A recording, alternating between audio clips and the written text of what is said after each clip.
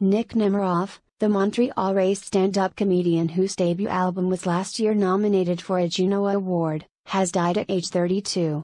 Nemeroff died Monday according to an obituary posted on the website of a Montreal funeral home. His manager, Morgan Flood of Grand Wave Entertainment, said in a text message to CBC News that he didn't know the cause of death but that he died in his sleep. A post on Nemeroff's Instagram account remembered him as a comic with a unique cadence, labyrinthine deadpan, and fresh take on misdirection-driven comedy. If Nick was on a comedy show, he was guaranteed to leave with new fans.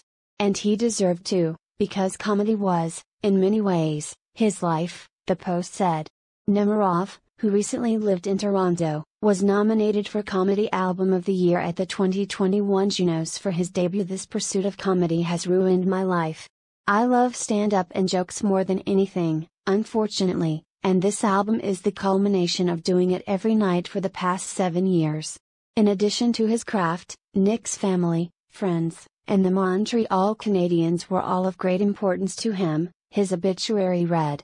Endlessly sweet, supportive of others, humble about his many skills and achievements, Nick Nemeroff lived his life doing what he loved, and that is how he will be remembered.